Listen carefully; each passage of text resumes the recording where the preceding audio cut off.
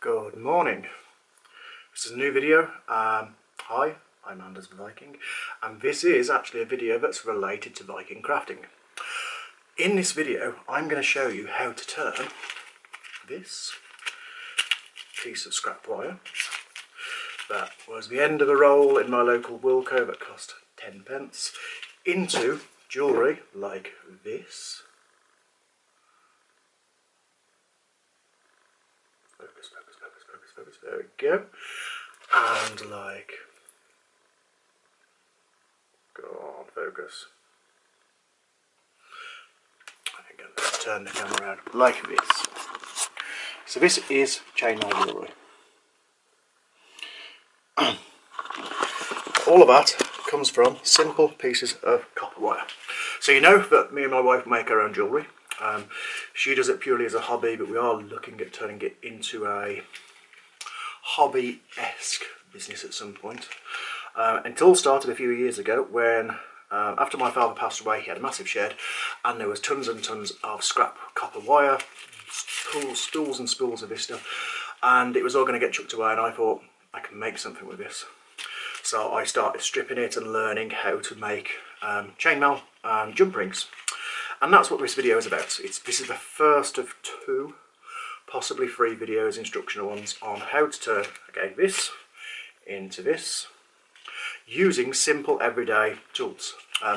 This is not an authentic Viking way of doing things, because Vikings didn't really have chainmail as jewellery. They had it more for armour and protection, although recently chainmail has become quite a big thing for jewellery. They would have had pieces like this, which is 2-in-2 chainmail, and there's been finds from Finland and similar other places where they've been found, and copper is often used. So this is not authentic, but it is inspired by Viking jewellery. So, tools that you will need is, I'll take it over, you will need gloves. Gloves are very, very important to protect these hands, and trust me, you need decent, thick, clever gloves. These are gardening gloves, but they are thick. You will need something arrest, which is a placemat. You will need a mandrel to coil the rings around. This is a drill bit which has been modified and has a hole cut in it there. You'll need a drill, you need a pair of pliers, and you'll need a knife, and of course some wire. I also have some more wire here and here, which was given to me a while ago by a friend called James. I haven't got around to stripping it, so I'm going to show you how to do it just with this kind of wire, maybe with that for today, and then I'm going to show you how to strip it and coil it. Right, so like I say, yes, I'm using an electric drill for this. You can easily just use a hand roller. There are professional tools that do this, called ringinators and Pepe jump ring mater, but they're hundreds and hundreds of pounds. This is stuff that you have lying about that is relatively cheap and affordable to use. So I'm going to pause for a second and get myself set up, and then we'll come back to this video. If only I had a useful tool to open the packaging that came in, such as a knife. That would be really useful. This is from Poundland. Poundland, you suck. Why do you not make it easy to open? Thankfully I have scissors. Ta-da. So we can open this. Alright. I do have other knives, but I hadn't got one to hand, and I couldn't be bothered to traipse into the shed this morning. It's cold and rainy and miserable outside, so we have a blade. Oh, she's fetching. I like blue. Blue's kind of my favourite colour. Right, I'm going to pause again, get set up, back in a second. Okay, so often when you're getting wire like this, like I say, all of the stuff that I've used before is recycled wire. I like using recycled jewellery, recycled materials, to keep costs down, and because it's good for the environment and stops resources like this from going into landfill, etc, etc. If you saw my last video where I stripped down a vacuum cleaner to get copper wire from that, kind of the same deal. If I can prevent certain things from going to landfill, heavy metals and stuff like that, then great. Unfortunately, this comes on plastic, so yeah, the plastic is going to go in the bin, but it's unavoidable. What a lot of people do, who are quite unscrupulous when it comes to stripping wire, is they will get copper wire like this and big tubes like this and set them on fire. So they melt the plastic and it burns them and it stinks and it's horrible and it's really, really bad for the environment. So yes, the coating is going in the bin, but at least it's not going to get burnt and pollute the atmosphere in a certain way. So like I say, this cost me a grand total of 10 pence for a piece of wire. Wow, for 2 metres. Out of 2 metres of wire, this is 3-core wire. Probably won't be able to see. Per metre of wire, I can get 30 jump rings if it's larger coils, and about 40 jump rings if it's smaller coils. It's a 1 coil, 1 chainmail ring. We'll get some spare. Yes, this is aluminium, but the same thing. 1 chainmail ring like so. Come on, focus, focus, focus. This camera is very slow to focus. Go on, focus, focus, focus. No, it won't. Alright, so 1 jump ring like that is about 3 centimetres. So 2 metres per metre. So out of this I should get, so it's 3-core, this is where I'm embedding maths. So 3 cores of wire at 2 metres will give me 30, 60, 120, 180 jump rings. Now this is different core wire. I think it's 2mm outside and 1.5 inside. The 1.5 is not so great. I'm sorry about the picture quality on this as well. It's really dark today. Should I put a light on? Let's put a light on. Probably better. Better? Better. Right, so what I've done is I've straightened this wire. It was all kinked up and stuff like that because you need it relatively flat to use the knife to slice it open. I haven't done this in a while, so I'm going to be a bit rusty with this, but hey, we'll give it a go. This flat is now flattened out. So what we're going to do, I'll bring you down here, and hopefully you can see it's okay. So I'm using the cutting mat on my knee like that, so when I'm using the knife, it's got something to stop it from slicing into me. I have gloves for protection, because they're very important. Sorry that you can't see my head, but you don't really need to, you need to see this. So the first part, before you're actually coiling anything at all, is just stripping the wire out. So once we've got that there, for the purpose of this, I shall only use a glove on this hand, not in my knife hand, because for more flexibility and stuff, but in the gripping hand, which is where I'm going to be pulling it through, the knife is important. It's probably important to have a glove in on both hands, but I need flexibility. So the first thing to do is, close to here, is just make a slice, strip it. Now, sometimes you're lucky with this kind of stuff, and you can,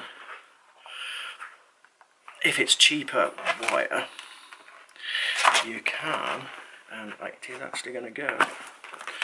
Straight gloves off first, don't need them. Yes.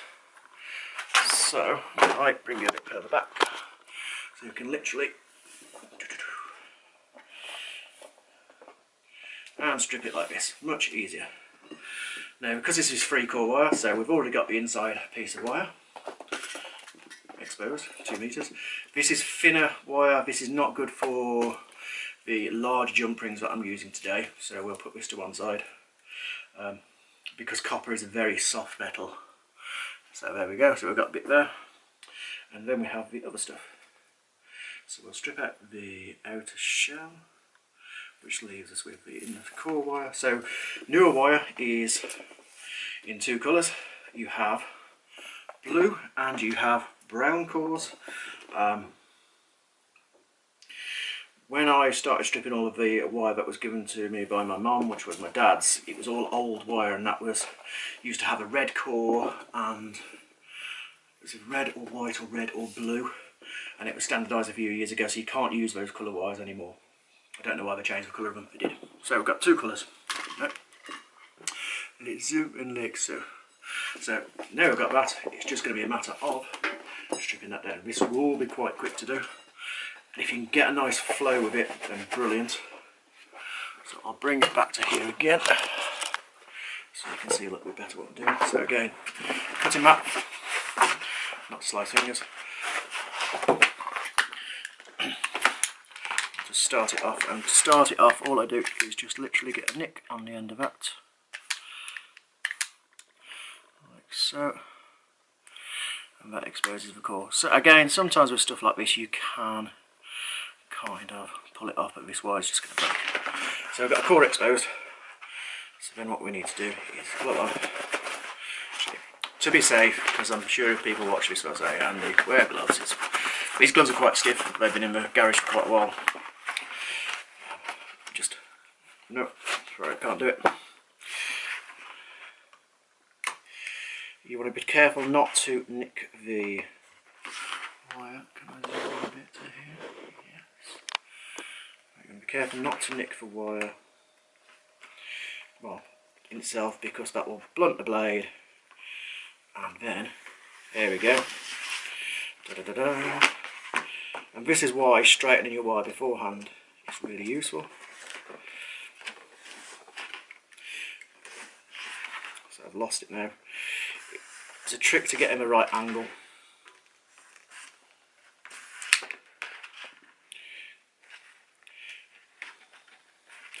Always pull the blade away from yourself, never toward yourself, because if you slip and going that way, at least you're just going onto the cutting board. Safety first.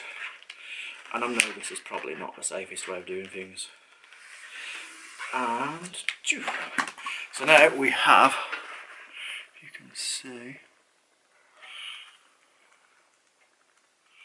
stripped away the inside of it, possibly not. So now we've fetched one little piece off of it. Let's zoom out. And then all we have to do is find a loose point on it, like so, and move it back again. And this is the fun bit. Get the two pieces. Pull, pull, pull, pull, pull, pull. That's a bit that's snapped, so put it through.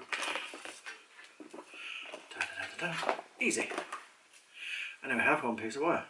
Right, so I'll do that again quickly with the other piece.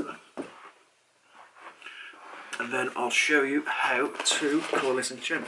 So again, first part of it, just nick it, strip it off so you've got an edge to start with. Usually go for a couple of centimetres. Pretty close.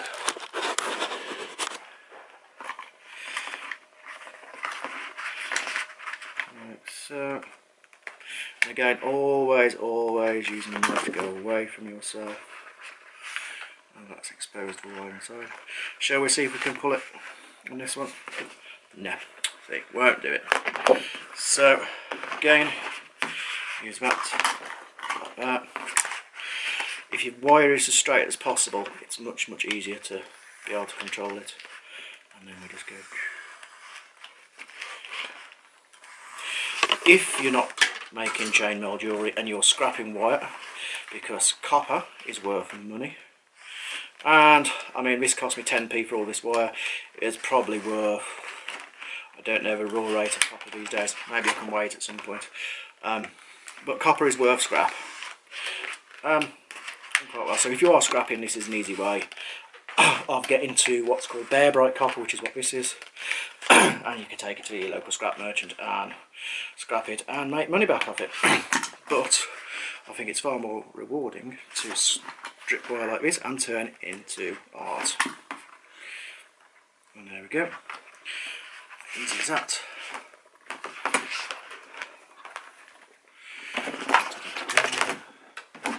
Done. So now we have wire.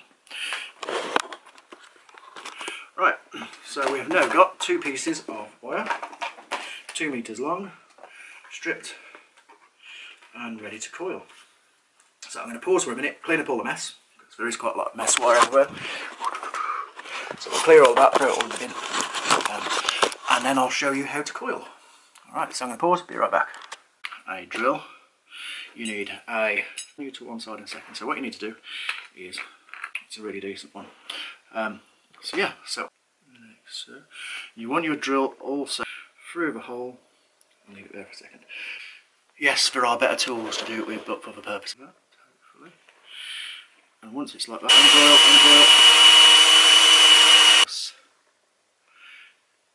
It is as close to where we put it in as possible. 2 meters. 70 cut rings on there. The next.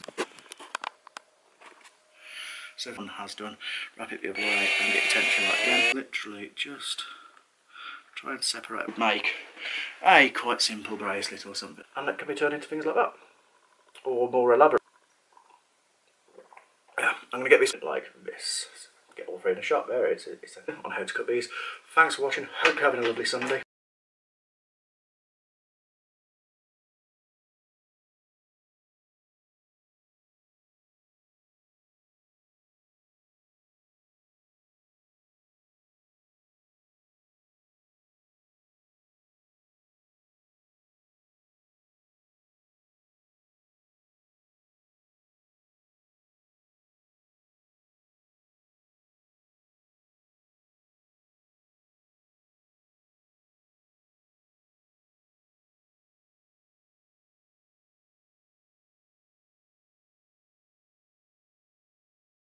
Me again. One last thing. If you're a paranoid and think that Facebook is watching you and stalking you and listening in on your conversations, I've just been onto Facebook after recording this video, and lo and behold, but what shows up but a sponsored advert for drill bits and drills and wire strippers and more drills. Go on Facebook, tell me that's not a coincidence, because I've literally just filmed this video. Yeah, interesting, because I've not had this conversation with anyone on Facebook recently or anything like that, but there you go. Not that I'm paranoid and think that everybody's out to get me. Prove me that I'm wrong, Facebook.